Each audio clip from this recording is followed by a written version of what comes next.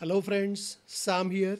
So today I will be taking one question that whenever newbies start learning Tibco BW6, they have to install Tibco BW6 on their machine.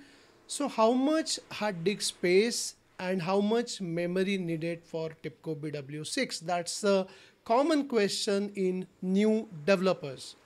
So whenever it comes to hard disk space, as per Tibco documentation, it is just in MBs, around 500 MB or so. That will be sufficient disk space whenever it comes to Tibco installation, which is taking space on your hard disk. But what I suggest, friend, as long as hard disk space is concerned, then it has to be 1 GB or more. So just make sure that you do have 1 GB free of your hard disk. Then your Tibco projects and your Tibco installation that will be comfortably running on your machine.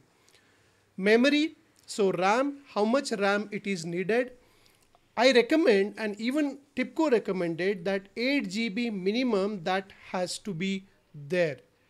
Many people ask me, I do have 4 GB RAM, so whether it will be fine to have 4 GB RAM for the machine.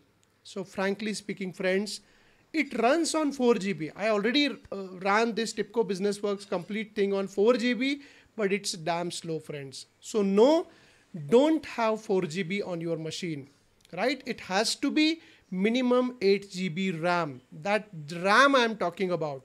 Hard disk 1 GB is fine, but RAM has to be 8 GB minimum, my dear friends. Okay, then it runs comfortably. I hope this is useful.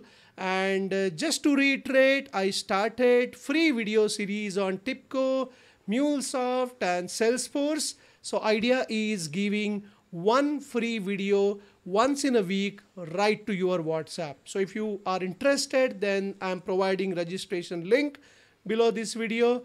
Just register for that and enjoy it lifelong. So thanks for watching this video, friends. See you in the next video. Bye-bye.